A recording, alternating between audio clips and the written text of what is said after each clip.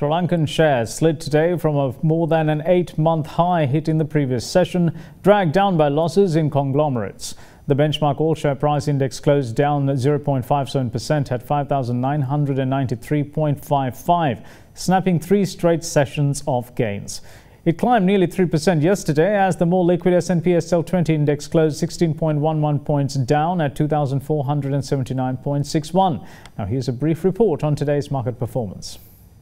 Today we had a sovereign downgrade from Moody's, where the credit rating was for Sri Lanka was downgraded by 2 notches to Caa1. So with that downgrade, that was some negative sentiment for the investors, and with that we saw some negativity in the market from the start of the day itself. In addition to that, yesterday we saw a surge in two blue chip companies, Carson's and Bukit Dara, and today the trend reversed and we saw a significant amount of selling pressure in the two companies, and with that, coupled with the credit rating decline, saw a complete overall negative sentiment in the market, bringing down the market, the SPI by about 34 points, and then the S&P SL20 also declined close to 20 points. With that, if you take the two main shares, weighed Carson's and Bukit Dara weighed heavily towards the negativity of the market.